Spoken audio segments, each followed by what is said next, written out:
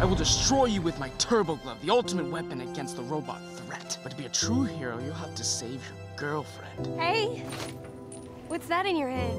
It's a comic book? For me, I always wanted like Professor X to knock on my door and tell me I had a special gift and become a superhero when I was younger. He gets the opportunity, but every single time he tries to be heroic, it doesn't come out like he planned. It doesn't come out like the comic books he read, you know? We knew it was crazy, we knew it was wacky, but everyone was 100% committed. Everybody pulling their weight and completely being committed to it and knowing what we were trying to do, that's what made this film.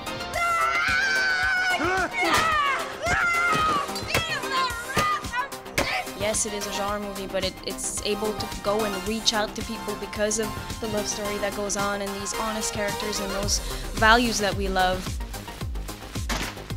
The blood that splatters way too much, and the, you know, and the action, and it's not pretentious, and it's just pure entertainment and with great heart.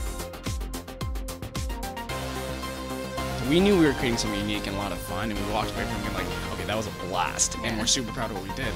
But to get into Sundance, to get into South by Southwest, to win at South by Southwest, to do what it's doing internationally. Let's roll. For us, it's the little film that could.